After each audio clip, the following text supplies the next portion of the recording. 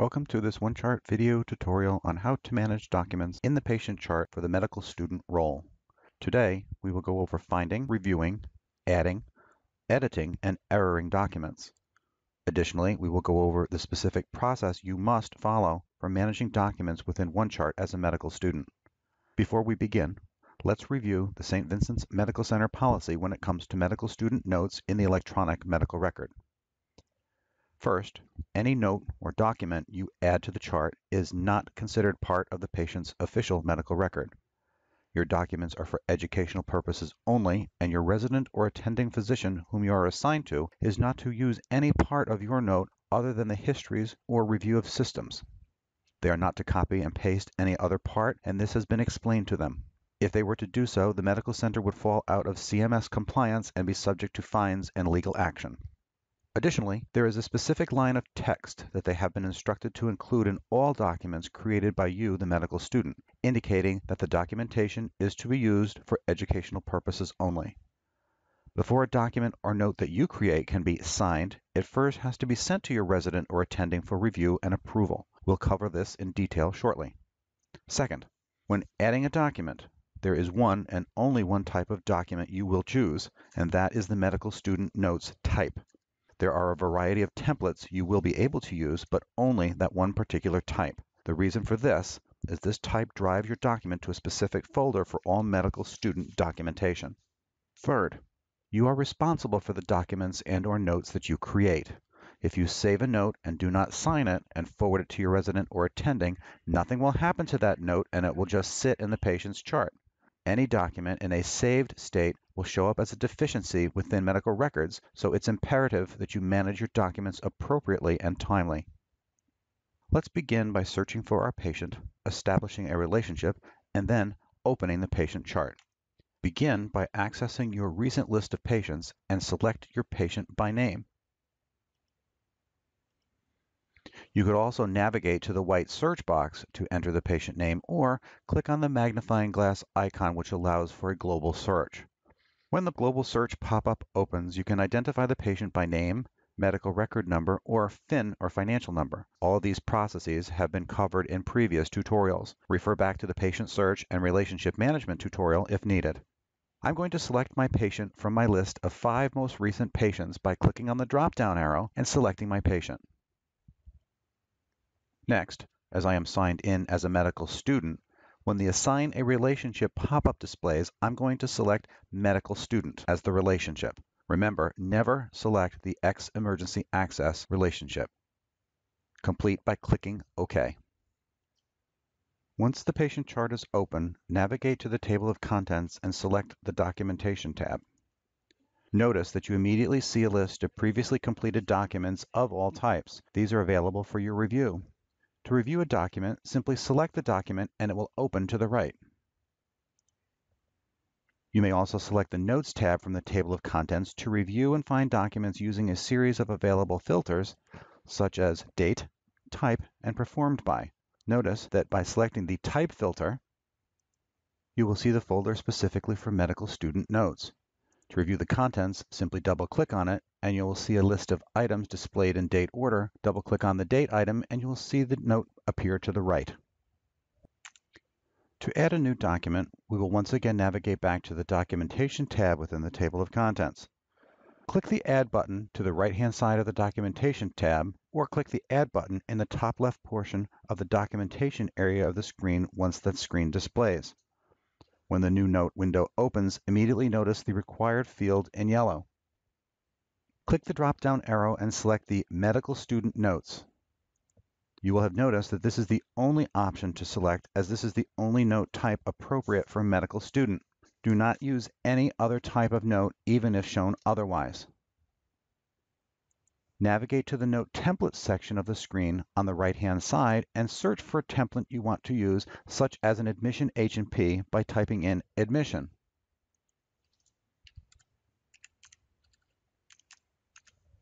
Notice your search immediately narrows the list.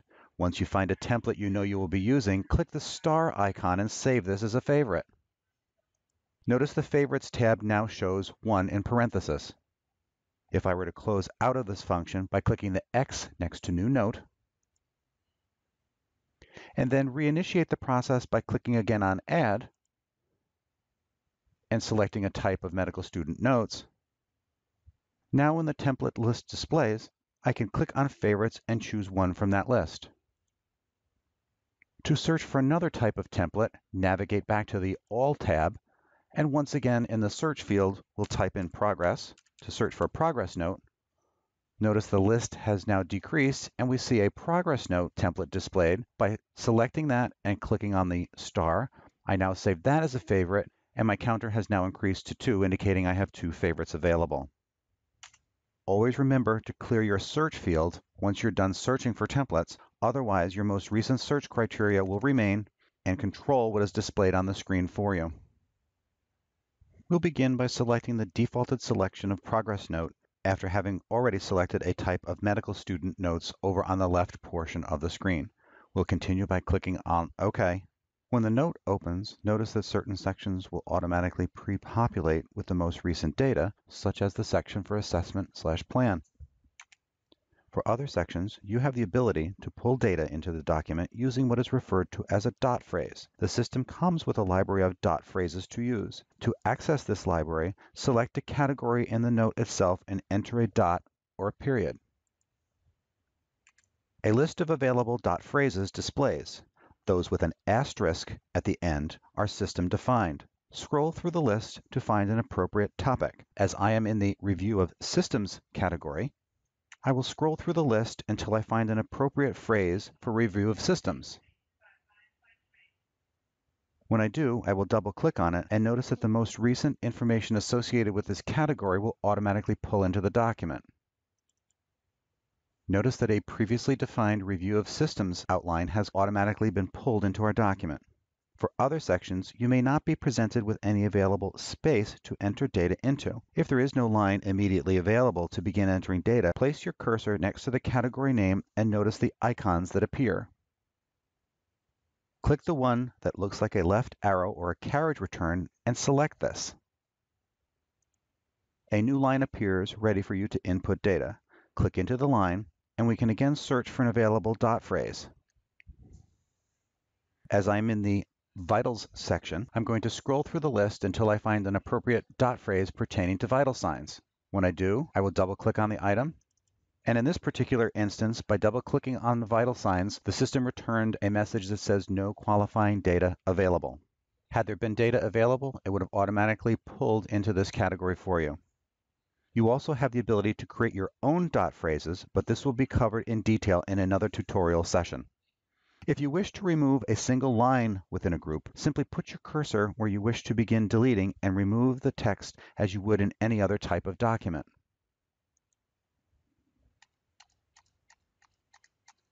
To remove an entire section, put your cursor to the right of the group until you see the X display and click the X to remove the entire section. As in any other word processing document, you have the ability to undo your last action by navigating to the top portion of the screen and clicking on the undo arrow, and notice that what I had just previously deleted is returned to the screen. To periodically save your results or to save your document, click the Save button at the bottom of the screen and continue to work on your document.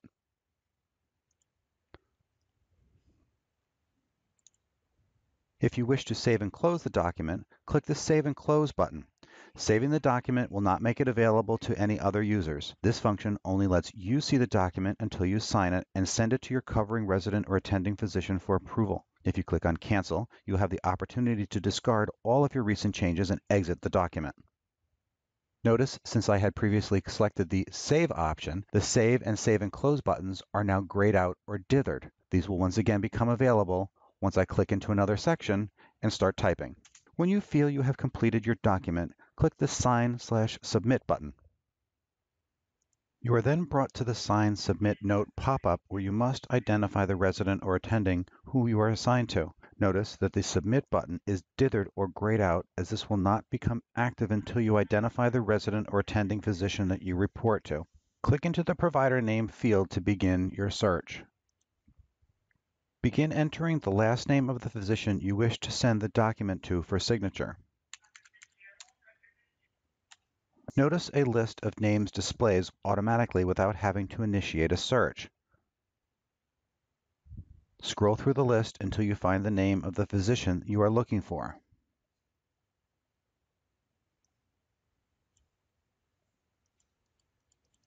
Once you find the physician, select the name and click OK. The name now displays within the Recipients section of the screen. At this point, you may click the physician name, which will allow you to select the star to add this as a favorite contact. Notice that the name then moves into the contacts at the far left after clicking on the star to add to favorite. If you want this to be your default, click on the check mark under the Default column. The Sign Radio button is automatically defaulted. You must identify at least one physician to sign the document, otherwise you will not be able to proceed. Complete the process by clicking on the Submit button. You are then returned to the documentation window where you'll see the note that you have just recently completed and sent to the physician for signature, and it happens to be displayed in italics. Refresh your screen, and notice now the name of the document is no longer in italics. To error a document that you have created, as you can only error out your own documents, from the Documentations tab from the table of contents, locate the document you wish to indicate as an error from the list of available documents. Navigate to the In Error icon at the top of the screen and select this option. When you are presented with the In Error comment pop-up, record the reason that you are erroring this document. It is important to note that once this step is completed, your document is then recorded as In Error Report, and you will not be able to undo this. We'll continue by clicking OK. You are then prompted to continue viewing the document if you wish, which will show you the new indication in red as well as the comment that you recorded. It is good to point out here that using the documentation band from the table of contents will display all the documents for a patient regardless of status. However, should you choose to use the notes band, you may not immediately see those documents recorded in error. To have these documents display, you will need to navigate to the Documents menu at the top of the screen and select the Filter in Error Documents option if there is a check mark next to it. This is indicated that error documents are being filtered out of the display. Having selected that checkmark to remove it now allows us to view documents that were recorded in error. Notice by double-clicking on the medical student notes, I now see 2 documents that have been recorded in error. We'll now navigate back to the Message Center, as this is the primary communication screen where you can manage documents that you've saved and worked on that may need further attention. It's also the first screen that you see when you've signed into OneChart. We can return here by navigating to the buttons at the top of the screen and selecting Message Center. Remember, anytime you access one of the buttons at the top of the screen to return to a previous function, you always want to click on the refresh to make sure that you're seeing the most recent information. Notice the Save Documents section. Selecting this option will display a list of documents that you have created that are still in a saved status. By double-clicking on one of the documents, it immediately presents the document to you in a pending or preliminary status. You have the ability to continue working on the document by selecting the Modify button at the top of the page, or you can in-error the document from here as well by selecting the red X. Additionally, if you wished to have your document reviewed prior to signing, navigate to the Action pane at the bottom of the screen and select the checkbox next to Additional Forward Action. Follow that by selecting the drop-down for the Review option, and this will allow you to send this on to your resident or attending for review. Next, identify the resident or the attending physician who is covering you to have the document forwarded to. We'll use the previous process by clicking into the yellow required field for the user. I'll type in the last name of our physician that we're going to forward this to. Click on the binoculars. When the address book search window displays, click on the scroll bar to scroll through a list of available options that met the criteria that you typed in. If you don't see the appropriate physician listed, notice that there's a More button that we can click on. We'll find the physician from the list displayed, select the name, click on the Add button to bring it over to the right-hand side of the screen to the Send To box, and when the name is displayed in the Send To box, click on OK. Notice the name now displays in the field which we began searching in. And to complete this process and send this on to the physician who is responsible, we'll click on OK and Close, which actually closes the document, clearing it out as it has now been sent to the physician for review. Once again, we'll click on the refresh. There are no further documents requiring our action at this time, so this process is now complete. For another example, to simply take your document and immediately send it onto your physician for signature and approval, simply take your document and navigate down to the Sign/Submit button and select this. From here, you'll get the Sign/Submit note pop-up where you'll be able to specify the physician whom you wish to send the document to for signature. Immediately notice on the right side of the screen under the Recipients section, should you have a user listed that you do not wish to send the document to, just put your cursor into the area of that user's name and you can always select the X to remove the recipient from the list. Additionally, should you wish to have the remaining user specified as a favorite, simply navigate to the star which is located to the left side of the user's name and select this, and notice now that that particular physician or user now displays under the Contacts section on the left-hand side of the screen. If this was not the user that you wished to send your document to, you could always remove that particular user from your recipients list and proceed to the provider name lookup field where you could look up the name of the doctor that you wished to send the document to using processes that were previously discussed. To complete this, we will click on the Submit button to send this on to the provider for signature. We are returned to the list of documents in reverse chronological order, and as always, we'll navigate to the Refresh button and refresh our screen. And you'll notice that we have our most recent document at the top of the list.